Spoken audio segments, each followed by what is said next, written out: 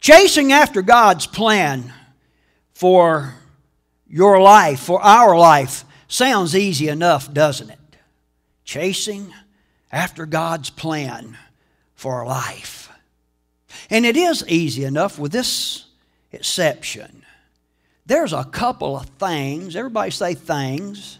There's a couple of things that seem purposed to come against that utopic pursuit. And I felt impressed to speak to you today about the primary culprit.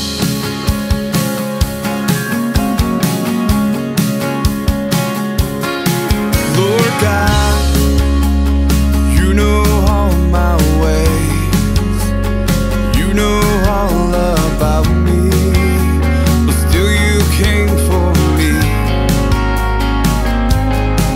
Lord God, you know all of my thoughts, you know all of my saying, but still you came for me. Welcome to New Life. I'm Terry Knight, the pastor here at New Life Community Church. I thank you so much for turning us on, tuning us in.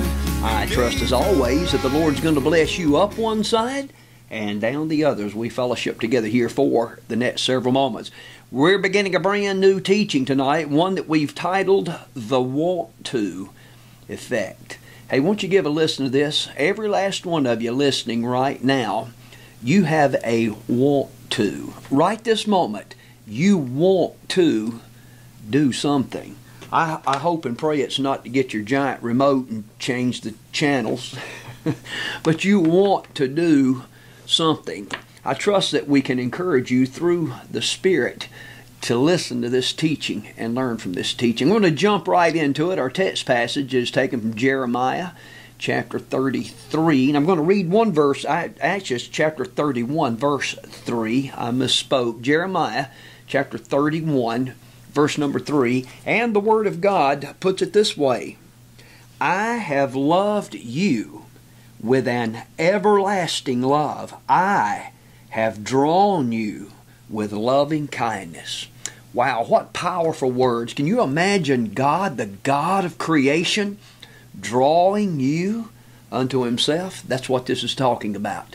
The want to effect. We're going to be using a ton of Scripture through this teaching. Keep your Bibles handy. I would encourage you to get a pen and pencil, take notes, follow along with our study notes. By the way, these study notes can be found, eventually can be found on our website. If you go to the video link, you'll find it in there, the podcast link, where all that is on our website. You'll be able to find those study notes and you can follow along with us. Father God, I thank you and I praise you for every person that's turned on this telecast. And I pray that by the power of the Spirit that you would speak to our want to. And we'll thank you for what you do in Jesus' name. Amen and amen. Hey, you give a listen. I'll be back here in just a little while to wrap things up. God bless.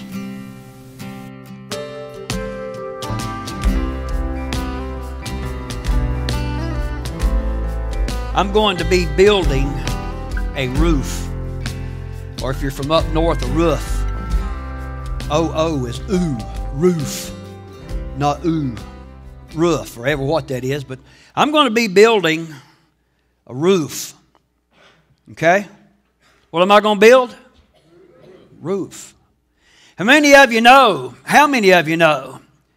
that the first day on a construction site, the carpenters, the brick masons, whatever the case might be, they do not come up onto that job site and begin to assemble the roof.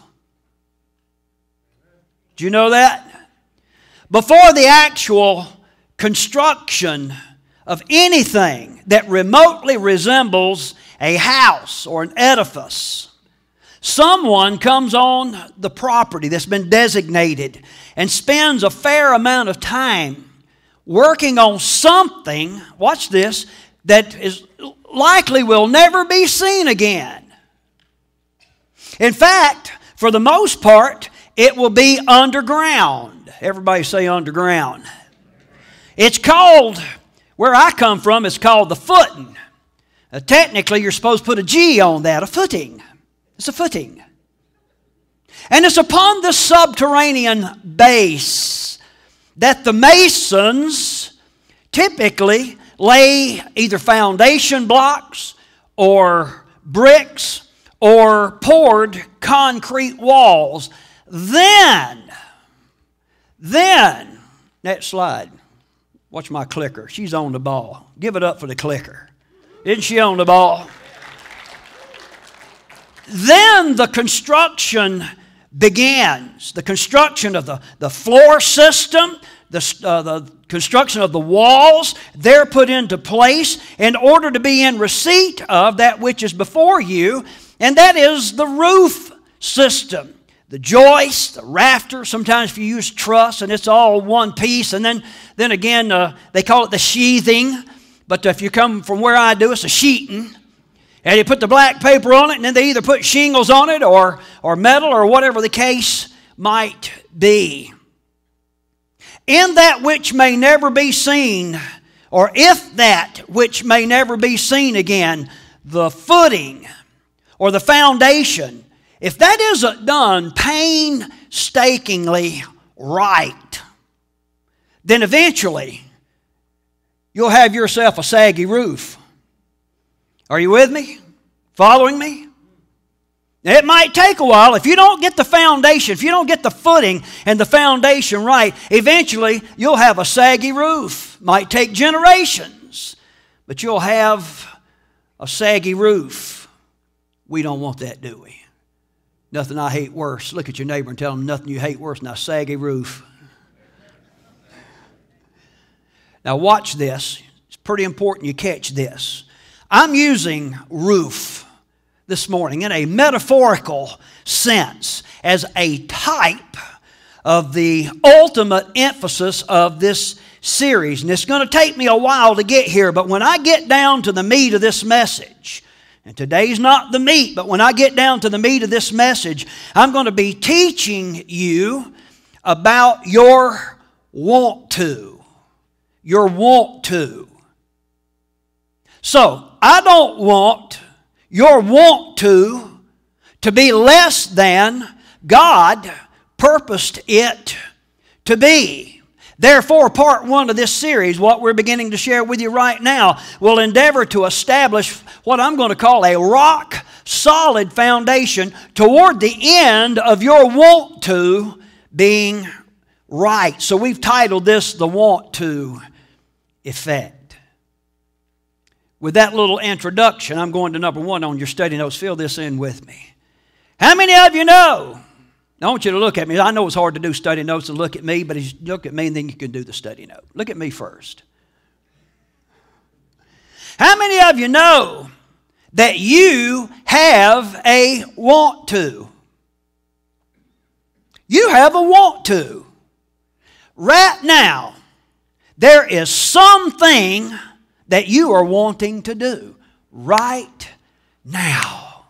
It may be as innocuous as you sitting on that church chair and ostensibly doing nothing. But please be reminded that doing nothing is something. Are you with me? Most of you are aware that New Life Community Church has been a long-time supporter of Israel. Your giving at New Life, when you contribute to the offerings at New Life, part of that helps support Christians united for Israel. I told you that to tell you this. The most recent CUFI newsletter offered this familiar quote from the German pastor and theologian Dietrich Bonhoeffer. It goes like this, quote, "Silence in the face of evil is itself evil. God will not hold us guiltless. Not to speak is to speak." And here's the study note, the last part of that quote. Not to act is to act. Again, church, even deciding to do nothing is in fact something. I trust and pray, in fact, that you want to have your faith increased. I trust that's at least one of the reasons, the primary reason why you're here today. You want to have your faith increased. And therefore you sit before me this morning, one who has purposed to preach to you the Word of God. I trust that you sit here with your willing spirits, attentive to that which Holy Spirit has for you. I wonder if any of you got up and shaved your legs and come out here this morning thinking, I'm going to go show up, and I sure hope that preacher gives it to them. Well, here's what the preacher hopes. I hope you get a little bit of it yourself. Okay? At the end of this series, when we're ready to finish up, when I put the roof on, I trust this preparatory part, this foundational part of the message will reinforce for you that you have your faith increased and that your spirit would be attentive to that which Holy Spirit has for you. Let me reaffirm something to you this morning. This seems like a weird parenthesis to me, and I started to take it out. I really felt like I needed to say this to you. But I am not up front this morning in order to impress you with me. In fact, I'm never up front to impress you with me.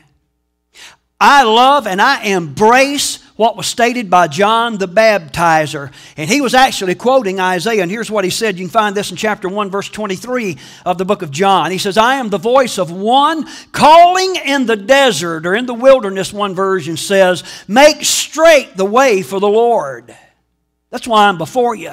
Ultimately, I pray for you. I have prayed for you. That which I pray for myself, that each of us would want to invest our one life. Do you know you only have one life?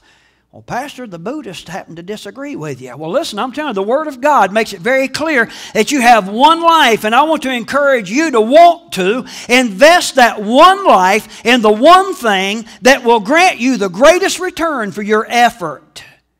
And that is chasing after the will of God. Not running from the will of God. How many of you know some people like that? God, you want me to do what? Boogity, boogity, boogity. But chasing after the will of God and the work of God that He has purposed for you. You and I. So I'm here this morning to point you to Jesus, and hopefully I can make the way more clear for His coming to you. Now, chasing after God's plan for your life, for our life, sounds easy enough, doesn't it? Chasing after God's plan for our life. And it is easy enough with this exception. There's a couple of things, everybody say things. There's a couple of things that seem purposed to come against that utopic pursuit. And I felt impressed to speak to you today about the primary culprit. There are a lot of secondary, third-dairy, fourth-dairy, and so on down the line culprits, but I felt impressed to talk to you about the primary culprit. And that primary culprit may not be what you think. You may know, but you may not. It may not be what you think. Watch this. Most human beings, as opposed to green beans, most human beings are quick to respond to this line of reasoning by pointing out the main impediment that serves to stymie their pursuit of all things godly is none other than Satan or the devil. In other words, Satan or the devil gets the blame nearly every time. Fill in number 3 with me on your study notes, headed in that direction. Let me help you understand what I just said to fill that in a little bit. The very first man, who was the very first man, church? Adam, the very first man. He displayed this human trait that has been handed down generation after generation after generation. You come into this world with it, thanks to Adam. God instructed Adam very carefully and very intently that he was not to do a certain thing. Genesis chapter 2, verse 17, he was told, Adam was told not to eat from the tree of the knowledge of good and evil. Adam, see that tree? You can eat from all the trees, but you see that tree? Don't you eat from that tree. Adam knew what he was talking about. How many of you know Adam wasn't blind? He could see. He knew the tree he was talking about. By now, I'm sure that nearly every one of you are aware that Adam did just exactly what God instructed him not to do. He did indeed eat the forbidden fruit. Now, here's where the hand-me-down trait comes into view. After the consumption of the fateful fruit, God confronted Adam in this very interesting confrontation. And God said to him, have you eaten from the tree that I commanded you not to eat from? And Adam responds. You can find this in Genesis chapter 2, verse 12. And Adam says to God, God, the woman you put here with me, the woman you put here with me, she gave me some of the fruit from the tree, and I ateth it. Did you catch that? Okay, God, here's the deal. It's your fault. It's your fault that I came to ingest the naughty fruit. It was that there woman that you put here with me.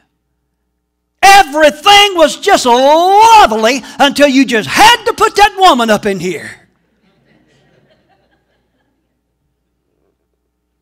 The best of the theologians would reference this as the blame game. Everybody say blame. The blame game. Watch this. My sin. Pastor Terry, surely you've never been a sinner.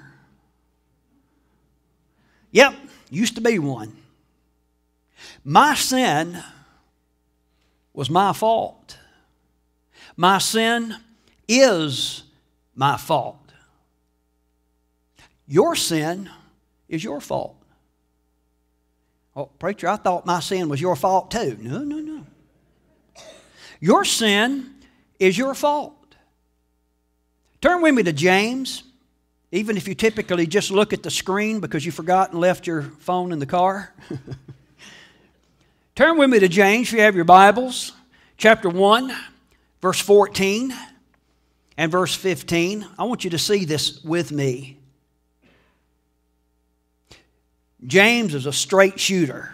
He didn't pull any punches. He just, as we'd say, told it like it is. And here's what he said. But each one is tempted. He's talking to you, church. Each one is tempted. When? By his own evil desire. He is dragged away and enticed. That is, by your own curiosity, you're dragged away and enticed. Have you ever heard anybody talking about a particular vice, a particular sin, and they're like, I was just curious, I just tried it. Well, sure you did. That's what James is talking about. But listen to this. This is why we encourage people not to just try it. Verse 15, then after desire has conceived, it gives birth to sin. And sin, when it's full grown, gives birth to death. Eugene Peterson, the late Eugene Peterson, gave us this paraphrase, the Message. It's, I don't think this is on your notes, but it puts it this way. The temptation to give in to evil comes from us and only us. We have no one to blame but the leering, seducing flare-up of our own lust. Lust gets pregnant and has a baby. Sin. Sin grows up to adulthood and becomes a real killer. Peter also helps us to realize that our human nature is sinful and therefore promotes lustful desires. Left to run its true course, that sinful nature, the end results of that sinful nature will be catastrophic. I want you to go with me to 2 Peter chapter 2, beginning around I'm going to start reading the latter part of verse number 12. And this is actually, Peter's talking about people who have been following their sinful nature to the nth degree, refusing God, and not only following their sinful nature, but trying to impose this on others. Listen to this. This is the ultimate end of those who are influenced by their nature, that sinful nature.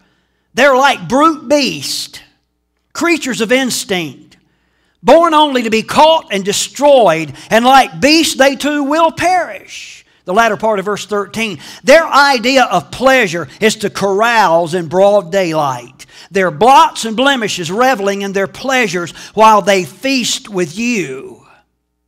With eyes full of adultery. That's a sexual relationship between married partners that aren't married to each other. With eyes full of adultery, they never stop sinning. They seduce the unstable. They are experts in greed and a cursed brood. They have left the straight way. Remember, I'm here to help you find the straight way. That's what John the Baptist was doing. You're saying here, they have left the straight way and wandered off to follow the way of Balaam, son of Beor. What in the world is that all about? We're told that they wandered off, or that they loved the wages of wickedness. Did you know that wickedness pays wages? They love the wages of wickedness. Look at verse 17. These men are springs without water and mist driven by a storm. Blackest darkness is reserved for them. I trust as you hear that and as you read that in your spirit at least you're saying, man, I don't want to be that. I don't want to be that. I don't. But you understand God is saying to us through James, and God is saying to us through Peter and so many others in the New Testament in particular, that there is something within us, there's something within you that is wicked, and it is that wicked principle within that prompts you to engage sinful behavior. Fill that in with me on your notes. Something within you that prompts you to engage sinful behavior. Listen to me, church. It is a defective foundation that will cause your spiritual roof to sag.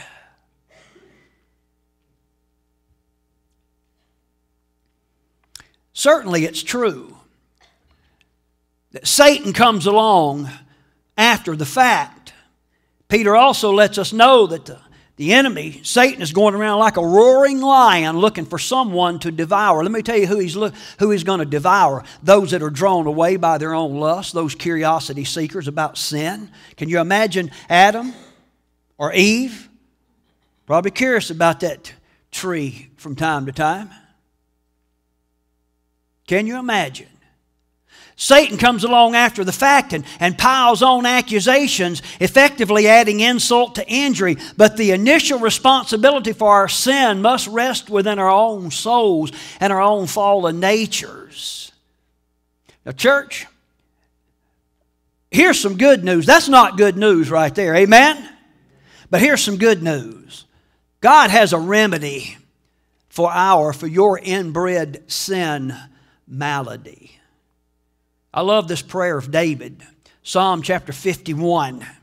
The psalmist prays. He cries out, have mercy on me, O God. According to your unfailing love, according to your great compassion, look at this, blot out my transgressions, that is my presumptuous sins. Wash away all my iniquity, that is my premeditated sins. And cleanse me from my sin, meaning precipitous, that is unplanned or impetuous sins. And he says in verse 3, for I know my transgressions and my sin is always before me. It's very clear right there that David acknowledged that his sin was his sin. He says,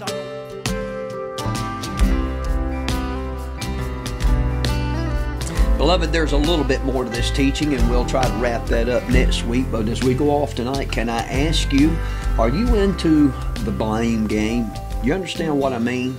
You just keep blaming other people for your actions, whether it's physical actions, certainly for spiritual actions. Isn't it easy to point to others, even for folks to point back at people like myself and to blame their lack of spirituality on the preacher or on the church or on something that someone said outside themselves, that someone said to them, and they use that as an excuse to blame others for their actions? I want to encourage you not to play that game. Don't fall into that trap. And it is a trap. It's set up by the enemy of our souls to distract us into thinking that we're probably more important than we really are. Be encouraged, beloved, to follow after the things of God by the Spirit of God and the power of Holy Spirit, and stop blaming others for your actions. Take a look inward and ask Holy Spirit to show you, to illuminate within you perhaps dark areas in your life, areas of sin, areas where you've been undisciplined, areas where you lack faith, and you've just chosen to blame others rather than accepting responsibility for yourself. Can you be encouraged? Look to the Lord. Stop blaming. Start receiving the power that you need to enable you to live out a lifestyle of holiness and righteousness in God's purpose and plan for your life each and every day. Father, I thank you for each one that's turned on this telecast. I pray specifically for that one that may have been pointing this week to that person, this thing, this set of circumstances, and blame that instead of taking responsibility for their own actions. Help us in the power of the Spirit to be transparent, to be open, to be honest, to be repentant, and to accept responsibility where it lies. And we'll thank you, we'll praise you for what you do in Jesus' name. Amen and amen. Hey, speaking of a responsibility, I believe one that we have according to the Word of God is to come together as the body of Christ, to worship together, to fellowship together, to receive instruction from the Word of God. New Life just happens to be a place where that takes place each and every Sunday morning at 10 o'clock. We'd love to have you. The teachings that you hear on New Life are taped live there at New Life or here at New Life each and every Sunday morning. We also have midweek activities Wednesday night at 7 o'clock. Something for nearly every member of the family, the little children, the EX 5 youth group, as well as the adults. Well, my time is gone. I must get out of here. This is Terry Knighton, pastor of New Life Community Church, wishing you a good day. And remember, my friends, Jesus is coming back.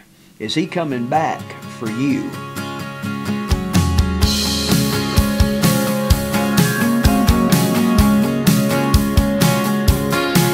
Lord God, you know all my ways, you know all about me, but still you came for me.